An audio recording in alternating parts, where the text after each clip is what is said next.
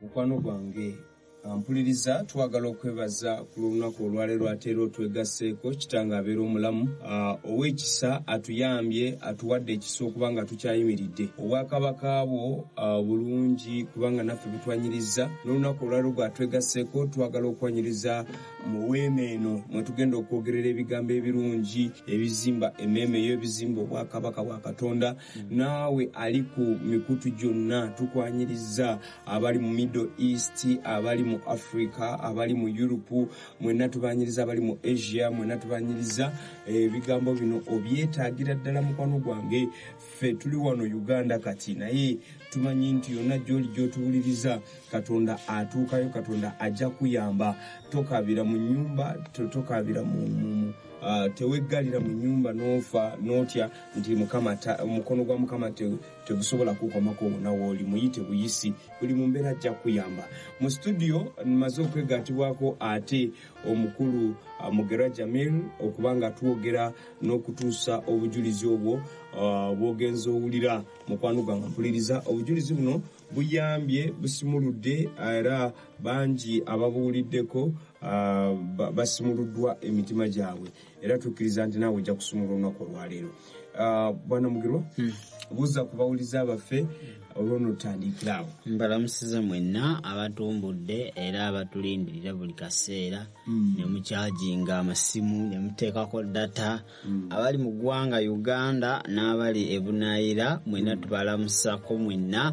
Wiiki eno gweba nga kutambulidde bulungi, Mukama agulumizibwe, ate gwafunyemu challenge ezitali za njawulo oba ezitali zimu, aweekwase Mukama kuba ye muyinza ebintu byonna, yasobola okuba nga akujja mu kizibu ekyo, teri muntu mulala yenna wabula Kristo Yesu. Amanya Jamil Mugerwa. Okay. Mpozi bwana Mugerwa, njagala nakino nkyogere nti walokoka. Yes. Omukulu ono yalokoka, mu maaso eyo ojja kuwulira emboozi eyo yalokoka atya. Kajibuuza. Ojja kuwulira emboozi eyo yalokoka atya. Lwali lutalo lwennyini kwali kuwaguza, naye era Mukama n'amuyamba n'amukwatirako n'awangula. Kakati mu mboozi yaffe yawedde twayogedde ku bintu bingi, naye tuli ku secular music. Ayingidde atya mu kanisa, n'akosa kanisa, n'ayonoona abantu. Mukwano gwaffe atuwuliriza. So bwotyo tugenda okutambula n'olunaku olwaleero, tusabye amafuta, tusabye ekisa okwegatta ku bigambo bino, naawe abiwuliriza otwale omukisa mu linnya lya Yesu. Secular music tumuzingeko leero. Tumuzingeko ye muwanvu kuba tugamba mbu tukwate luyimba ku luyimba, tujja kukola secular music omwaka mulamba. Naye twagadde tumuzinge leero. Abayimbi bootawulidde ojja tusindikira messages, ate tukkiriza nti gye bujja eyo tugenda kubeera ne show live ku YouTube. So kati ng'osobola okusindika ekibuuzo kyawo live, ne tuba nga tukuddamu, naye wano kijja tutwalira ebbanga ddene, ate nga n'ebyokwogerako tulina biyitirivu.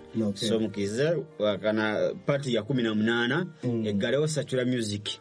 Kati ate tulidda tube nga tukwata ku fashion and wear, kwambala ebyakwambala nabyo bikulu nnyo. Naye mwabikozesa.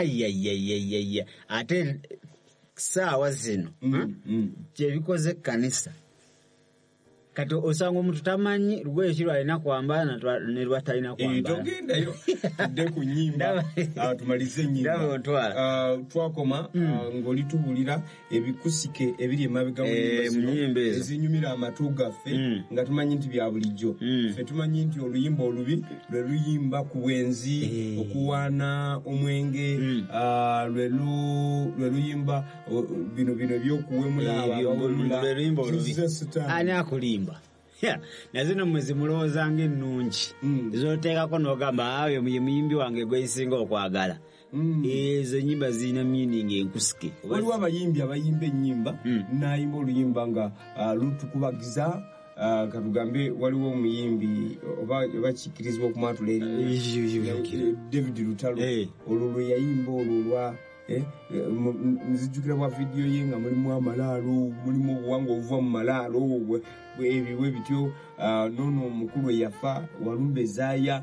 Ezo ennyimba nnungi nnyo. Kati gomanyi nti ekiki abaakusindikamu Nedda abanza maanyi atawo gaba maanyi abakumalamu maanyi kubanga omalala ebintu ebyo ekisooka ogenda tandika biroota yagala toyagala spiritual baba bali kuwamba baba bali kuwamba tera okuba ng'obuzaako abana abayimbi abasinza mu kkanisa abayimbi abatendereza n'abasinza ebasinga kuloota abo basajja abo abayimbi bemuwulira abo Bobbi Bandi bebasinga kuloota abo kati gw'olabiriza ennyimba akulaga malaalo biki gwe n'olowooza oba alina obubaka bw'ayisaawo baki kumbe ayina kyakusindikamu era ogenda teekawo omutwe wooti byogenda otandikirako ng'ensi ey'omu we bagigadde ey'obwakatonda ebyo byogenda otubanga otandikirako so kati ennyimba si nnungi era zisaanira okuba nga oyogedde ku muyimbi waliwo oluyimba lwe yayimba wano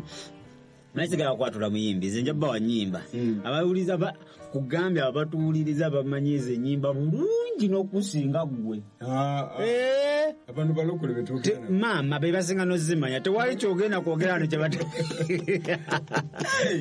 tewali kyogenda kwogera wano nga tebakimanyi zonna ennyimba bakola ki bazimanyi naye obuzibu buliwa wano tandika okugamba nti kuba essimu tuwe ennyimba za gospel 5 ebirabo byojja kuddayo nabyo oba obireese ebirabo nzaakubuulira ujja Pastor Bugembe n'ennyimba ze Pastor Bugembe sibiwulira nani omulala pozani abayimbi awo bangi ate togattamu ukeyazi nalongolo gatamu ate oba ogudde ayagamu oyo gospel nancha mubisi ukeyazi goma nti yali ategeeza ati muli bubi mbowasaddi nakugamba bwe mbasiwasiza ukeyazi anagamba oyo gospel oli yali alwa nantaloze mu luyimba ate oyo terubangako gospel ate naawe kikulo ontwala nnyo leero twala kumaliza nnyimba waliyo omuyimbi wa gospel ayimba n'agamba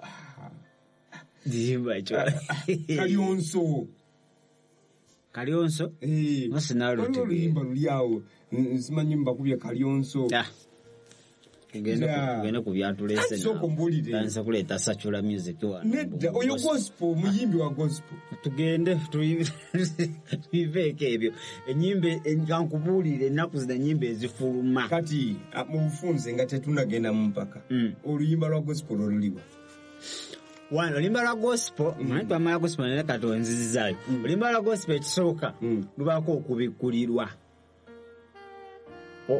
olukuyimba kubikkulirwa kwa Katonda olukuyimba Katonda mwennyini lubaako okubikkulirwa nga oluyimba lukoma ku muntu si kumukyamuukiza namubuusabuusa wabula nga obanga oyogera mu bulamu Katonda abanga ayogera mu bulamu bwaffe abawuliriza okuyita mu ggwe oluyimba lwebayita olwa gospel ekyegeza nze bwennyimba awo nga njagala nkukubeyo ekigambo nange nga wanyiziiza wanjogeddeko n'ennyimba awo ng'oteekamu yesu naba abaagala nga tebagamba kituufu oyo mwana akole ne ronki yafulumiza gospel kumbe gw'oyisaawo bibyo gospel lwe luyimba olubako okukubikkulirwa ng'omuntu waluwuliriza agamba naye ate olwo oluyimba terujja kujja buzzi olina okuwaayo omutango ng'abaweereza sitaani abayimba ennyimba ze buli luyimba lwe bafulumya baluweerako omutango kati gwe tolowooza mu ebyakatonda ogenda biripira bulipizi nga pikapu okeere ku makya mbufulumye gospel ndi muyimbi wa gospel andi mulokole nga anyizizaamu awo waliwo abalala n'abalala be bamenya emitima kambayimbire ate ojja bayimbira naye oluyimba lwobayimbira baba bamenya emitima oluyimba lugenda kukola ki kuba budaabuda kulaga bali aba bamenya nti nabo bano Katonda abaagala kaba batandise kulwana ntala nti oba oli kulwanirako Katonda ate yeemalirira yeemalirira oluyimba lwolina okuyimba wano olina okuba nga lugatta abaluuliriza eri Katonda. Lino kubanga ya teruletawo gaapu. Lino kubanga terusala musango. Gospel nzo tulina kubanga tosala musango kubanga asala musango tulina ogwo. Ye Kristo Yesu. Aliko toyimba luimba lusala musango kwana yeguli kusalirwa. Tomanyi gwoli otya. So kati ebyo byonna bitegeera olina okubanga ogenze mu maaso ga Katonda gwe mutango ogwo. N'akuwa okubikulira okwo naye omuntu abeera ku smartphone ye sawa mukaaga gero wanga azukukoolu nga ajjayo peni n'olupapula nfunye oluyimba sawa 12 mu studio olweggulo gena lula ku radio kaluyimba nogalengera ono. Ate biba resources. No, it's not about resources. Nabali abaweereza sitani balina resources. Ate bayinza okuba bakusinga ne resources. Kyogamba mu butuufu bwakyo nandikuta oluyimba olwo nandigenze nenga Mukama njagala kuweereza njagala kuyimba Mukama n'aleeta oluyimba. Mukama njagala kuweereza oba Mukama njagala kuyimba nuŋŋamya. That's the first thing. Nakulungamya nemala mpandiika nina okulinya olusozi. Bireme kubeera bikwate nti ate olina kuligenda ku lusozi. Kati abantu bagenda kukwata bibe bikwate buli ayagala oyimba agende ku lusozi nedda. Wabula buli omu mwoyo wa Mukama alina engeri gy'amuluŋŋamyamu. Gwayinza obutakutwala ku lusozi. Nampaayo kiro kimu kya buteeba. No kiro kirampa n'ogwa mu maaso ga Katonda. Ate ayinza okubanga gwe tagenda kuwa kiro kiramba n'abaako wakutwala. Oba mu maka agamu nokyali abantu kumbe nga yogenda okujja message. Yogenda okuwa abantu. Kati kisi olina okubanga olina enkolagana n'omwoyo omuki omutukuvu naye ya ssaawa zino mbula kuba olinamu 5. Ogenda kulumya oluyimba. Eza producer. Yes, eza producer ogenda sigazaako ne balance. Onoonyeyo ne market ya wa radio mweyo 10 atandika oddukuba. Oyita katete yibonna kuba buli kaseera. Yebireese obuzibu anti kati tekyali gospel. Bakatete batwonoona. So bakatete gwe mwennyini aleese content enfu. Ojo no katete inagamba nti tutekeyo nze njala okuba emirundi 5 mu lunaku. Ne 10 basobola oddukuba. Nande kati abawuliza bajja okwawula. Zayo nduwuliza nti nzijako ne radio yange. Zwale nyimba zinagana nga teziririnya mu simu yange. Nenga owulira bayimbamu Yesu mwali. Nenga ogenda oluwuliza woti. Oli yali ayagala just amanyike. Wali abayimba nga baagala kumanyika. Kaba katika nyimbe gospel no manyike. Ya kukola linnya. Nenga taze kuweereza Katonda. Yeze kukola linnya. Akanyate nze bwe nkola yokola bone kamiliyoni. Ate kato ngamuka kola bochi. Mugenze kumubulira njiri ndi kuyimba naye gospel. Gospel. Nawo mbambulira mubulira njiri. Siya. Mba muyimbisiza Yesu gwatayagala. Ate kati oli Bible ekugamba ekintu eki. I think Matayo negamba tosobola kweza bwakabaka bwa mirundi egi 2. Tosobola kuyimba kati kankubulire tosobola kwogera ku President Museveni gw'otamanyi. Dosoko omuyigi President Museveni yani yakavuga Uganda emirundi emeka kati wogera mu nsendalo bofuusa ambassador. Tosobola kukwata muntu w'okukyalo n'omuga kati goli ambassador wa Uganda German. Tamanyi government ani president yani ajatuuke bamubuuze ani mini gundi prime minister wammwe minister internal affairs ya tate simumanyi. Kati webiringa ebiri mu gospel ogenda kukiikirira bwakabaka bwa Katonda okuyita mu kuyimba. Kati woba tobumanyi kitegeeza oli mufu mubaka mufu. Ntegedde nkugambye nja kugenda ndeete wano Lord Fred Sebata. Ate kati Lord Sebata omunyi omunoonyaako anti kyo kikubya abayimbi bagospel. Ndende erimbulire yenjiri. Mu kadongo kamwe eyo mu abatamiivu abo. Bangi bagenze ne babakyusa. Na bagenda kubuulira abo bagenze okukomekeza nga bafuuka bo. Ndowooza omwe mumanyi. Weyo sister yakomawo.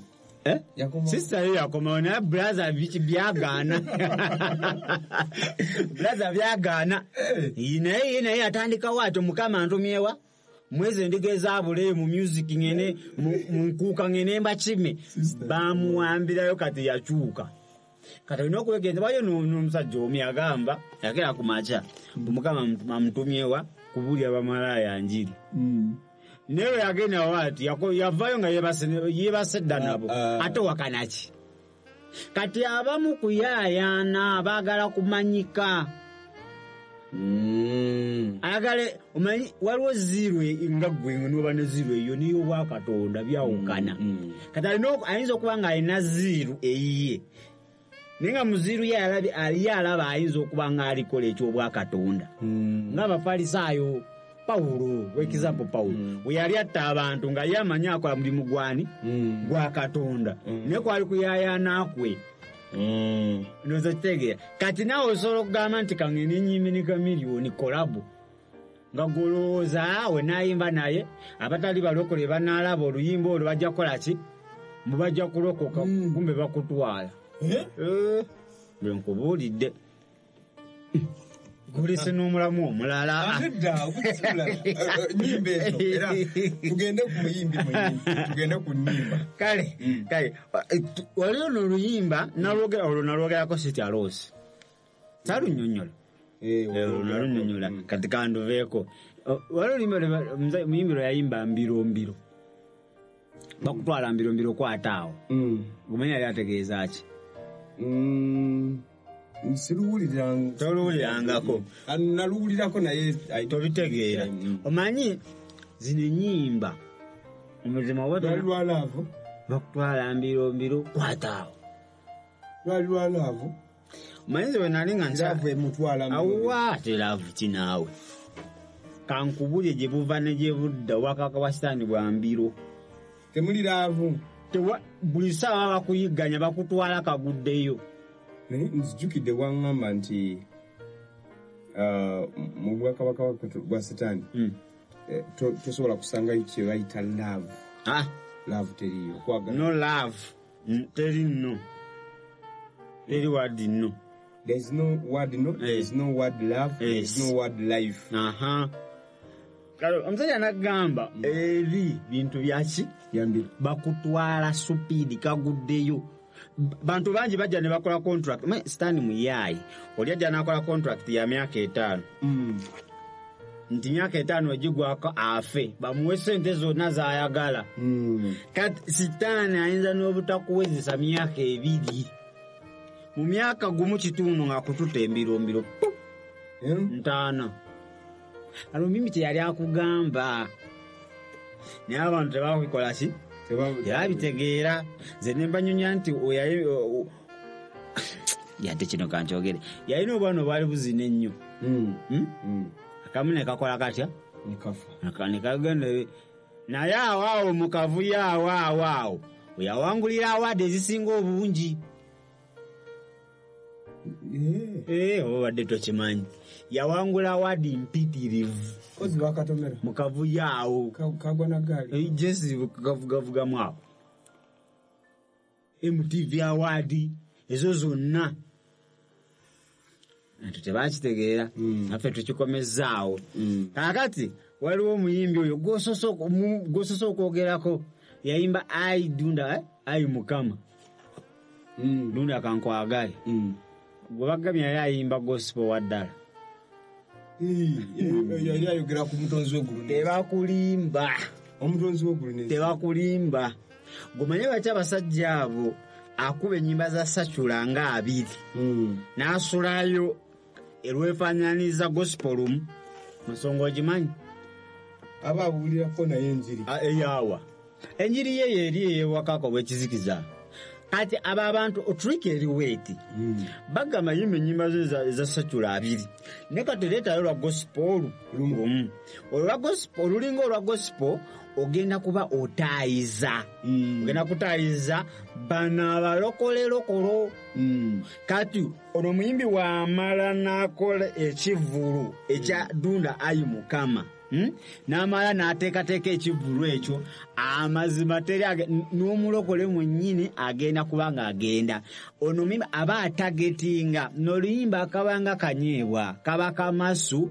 akalimbalimba n'abasumba abamu okubalimbirako okubanga abayimbi abo babaaniriza mu makyaki babawe podiyamu ba pulatifomu so kati owulira ayimba mu budunda ayi mukama gwe n'olowooza mbu abitegeeza bayibuli kyekugamba nti tosobola kuweereza bwakabaka bubiri kati ekyo tekiriyo kati tekiriyo tosobola kuyimbira eri no wanasitani ate dakikemu nojjeno n'otugamba mbu ate wana yesu mu luyimba lumu oba akalufulumya ate newayitawo mwezi ate noddayo no wanasitani ebyo oba otulimba tekisoboka sikyawa katonda ekyo tekiriyo ne bayibuli ekikugu tekiriyo olina okusalawo omulundi ogwo oba wanasitaaniwo muwane mugende naye mu muliro oba osaza oyimbira katonda muyimbire kati teriyo omuntu alyawo mu makati ate obuguma tobuguma empozi bakuwanda ate katonda abeera naawe takutegeera ne sitaani mwennyini agenda olaba naye mubabe takyakutegeera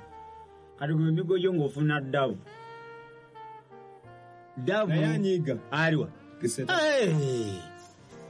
kugambye omuntu alina ekisa omuzadde bamu katonda waffe muzadde ebintu abikwata kizadde bayibuli egamba weewaawo obusungu bwe bukolaki buyita mangu naye ate akolaki mu kisa kye mwe muli obulamu yes sitaani wabumbujja waati gy'oli tewali kiri mu zabuli ya 3:5 katonda yesu asobola naye ate katonda mangu ddala awo aba akoze eki aba akusonyiye eri teri oli dikiteeta oli dikiteeta mulamba kyova yayingidde mu bafuzi b'ensi eno nabo kati emitima yabaazikako bintu babikola nga abatalina baana bwekuba kutta abatanga abatalina baana oba miggo babakubanga ye atalina mubiri ogwo omutima si gwa bwakatonda waliwo abamwaziseeko badikiteeta bangi mu nsi muno bwe batyo tetuze mu politics kati nkugambye omuyimbi ayimba ki dunda ayi mukama gwe noloza gospel anti bategera anti nga pasita nga naawe owulira mbu dunda ayi mukama ng'omwaniriza dunda ayi mukama ng'omwaniriza ogamba agenda yimbololoka yandagani agenda kugira mu mafuta ga dunda ayi mukama agenda kugira mu gali kapaapaala biki ebyo amafuta gagenda okugiramu era ogenda olaba ne mu kibiina benyini ab'omu kibiina abalokole bagenda n'omusaba tuweeyo akalala bamumanya alina aka ne bagenda tuweeyo akalala era gye mulaba n'ennyambala jazze nayo abo abantu biba byoto bitambula ekitegeeza badde ngenda kudda mupozi nakikubuuzaako bansonyiwe badde ngenda kuddamu nkubuuze mbu ekitegeeza bulaza baayita tebasobola kukyukiraawo baliwa bulaza bulaza oli bulaza baatwala bulaza abaleeta awo ne boogera ne bayimbamu awo ati bali wakawuwe gali maka gaabwe nedda ate nkulimbye enfune ki wali waabwe kati wali nasana kale waliwo oluyimba lwe yayimba omuyimbi omu n'agamba omukwano gwo gunsitula ninga ki mpungu mu bbanga waliwo gwe yali agamba eyamulaga omukwano ogw'omujja ku levu eya wansi nga teri amumanyi ne gumusitulawa mu bbanga gwe yali ababuulira nedda kati nga nawe ogenda ku library empaya akayimba k'omukwano omukwano gwo gunsitula tomanyi ono yali yeebaza mukama we oli gyamujje nga nawe wonojja ku kyaki notandika oyimba oluyimba wenzijjuukira eyo gye wanzijja nenfukamira wansi nkusinze kati n'oli yali eri agamba omukwano gwo gunsitula amazima saawa zino ali mu bbanga mpungu oba badde tokimanyi gucyamuliwa waggulu naye waggulu gumwongerayo mu geyeena buli gyakoma okweyongerayo waggulu ate ng'akaaba ki mbalabye wano abakaabye mu covid naye yetaka akantu weekali era mu bakyala aganze kyala bamumatira nnyo oyo naye omukwano gwe yali akugamba si gwe guno gw'omukazi n'omusajja si gwe guno gwa Yesu naawe gwaliwo omukwano gwe yali ayogerako kakati n'ekirala abantu abo mwaba abawanga obukodyo for example atandika nga mwana wa kukyalo asala enviiri nga Mathias asala natulutukeeyo natandika okola obuntuntu awo ezo zonna instructions ozijjeeri nti olina okukola ki olina okusala enviiri ekikawo ekiti olina okwatandika kati okwambala wooti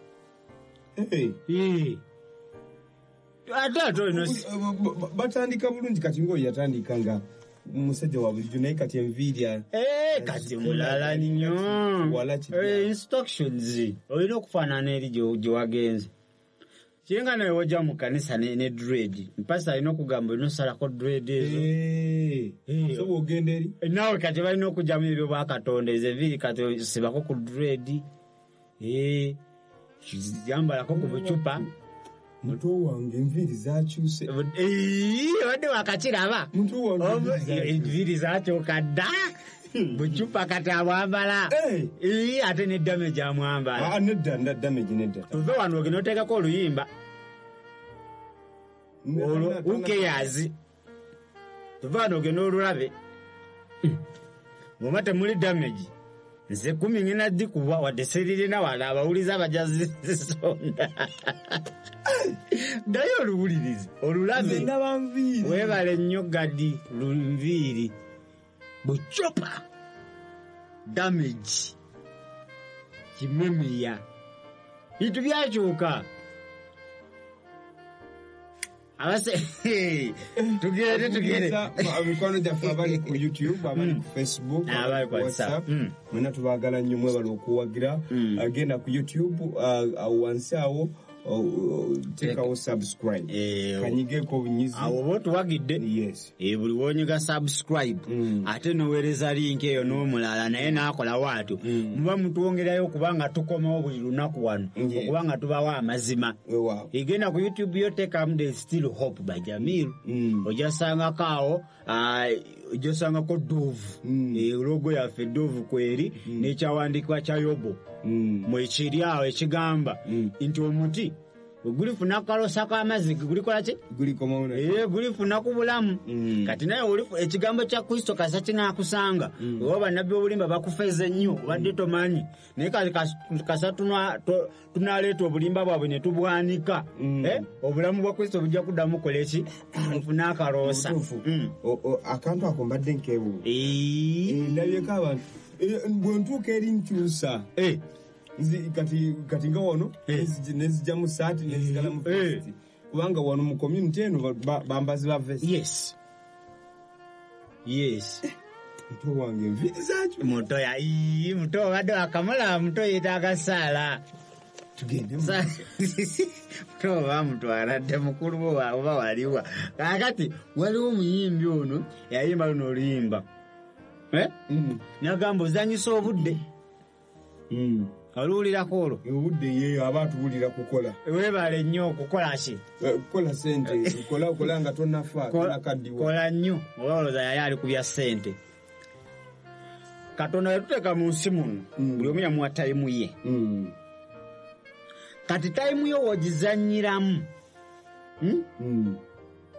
ogenda gisasulira mirundi 2 era wokola tayimu yo wogikozesa obulungi ogenda funa obulamu obutaggwawo batayimu yo yonna wagimala mu Kristo Yesu obulamu obutaggwawo we buli ate gwe oba wagimalanga ku biiki nga gwe ebyakanisa obiwulira buwulizi obugaala okyusanga akyusa engatto gwe nawe waliwo gy'ogenda Katonda omuyimbi akugamba mwana waffe Mathias oba gwali mu Kristo Yesu tozanyisa ki obudde era waliwo mu muyimbi ono n'agamba osumagira owedde owedde ogenda kufa ng'oli mwavu. W'osumagira woti owedde ogenda kufa ng'oli mwavu. Ate mwavu ki? Bw'osumagira mu Kristo laabe sitaani yakunyaza edda owedde. Awunyiza obulamu. Ate goza yali ategeeza si bya ssente. Sitaani ekimuluma bulamu butaggwawo, ssente zo tewali tezimukosa. Ate walaba ng'oli mwavu onywedde ku Yesu ng'akuwa ssente ng'ova ku Yesu. Gwabadde tokimanyi. Ani ze badde mmanyi nti alumwa nnyo nga ndina ssente zange. Weebale nnyo oba alumwa ki. Era ekimuluma abaana bange be ndina. Baejenti be tebalina baana, tebalina ssente. Bavuga mmotoka eziringa n'abantu. Naye tebalina ki? Bulamu butaggwawo. Kaakati ye kimuluma nnyo era kimuluma okulanga mafias. Ayatula nti Yesu ye Mukama naye nga amazima ekyeggulo tewali yakuteyo ekikopo kye ekyamazzi ga Mukama nkwebaza olw'ekyokulya kino n'ayiwayo. Akakati Mathias njagala alyengako buli lunaku. N'asooka akubyawo amakubo amafuna gula enzije. Naga bino byonna bibyo era woba tolina amaaso ga mwoyo ogaline Mukama kyaleka sala zange azizzeemu kumba gajjaga kuwamba. Awo abantu bakyamuukiridde nnyo waliwo enzigi ezize supiidi naye nga Katonda taziriimu ng'omulaba ayagala kuwalula. Waliwo omwami yagenda mu kusaba nakusiiba obudde buyise yagenda mu kusaba nakusiiba yeewaayo n'agamba Mukama nviiraayo. Bamazeeko ewiki namba naku 7 duze okusaba n'okusiiba. Wajja omukyala kyala yali muzungu aze gyali nagamba Mukama oba yono ndaga mu nsi y'omwoyo kituufu nga yono. Yali ayagala kuwasa Mukama akube ekkubo lyonna sente. Ate kasolaba omuzungu abantu balowooza olabye ssente. N'aleeta omuzungu yawaka ya bulaza ng'ali amagi. yawaka n'amulabira mu byonna. Waayitawo enaku mbale bulaza n'agwamu ekitengo tandisa okuyuguuma n'aproposinga sister amwatulidde. Bulaza yali wa 32 sister nga yali mu 59. Awo yaba sitaani erinnya atambuza n'ebigere tweyongereyo. Yaba sitaani mwenda gyokka maama we era batandika laava awulira yoyo. Aliko ekimanyi sitaani akuwa confidence eri yennyini eringa olwazi wano ng'akikutomeza. Nawe omala okiyingiramu noga kale saalaba na bulungi era otandika n'omugamba saalaba bulungi tewali kati omuyimbi agamuzanyisa obudde mulokole gwali yatuwuliriza. Omuyimbi ono yali agamba ekyo yali talowooza ku mirimu gyo gy'okola obudde bw'omu Kristo olibuzanyisa. Sumagira nnyo owedde. N'akuleetera oluyimba luno. Lwaki onnumya? Yali ayimba mu girlfriend we. Weebale. Omuntu akyasinza okubonereza n'okulumya eri abamukolera bamuyita Lusufa sitaani. Sitaani ono? Maama nnyabo. Nze enkuvu zikyaliko. Wagitulaga ku luli. Naale nali mukozi eyeewaddeyo n'omutima nze nga nkola n'omutima gumu era baali banjaga ku missoni z'ekkanisa. Nali muzibu. Mwekanisa nemeetya nali muzibu naye amazima bibonerezo omubiri enkovu njereere zige kati Mukama agenda azizibike.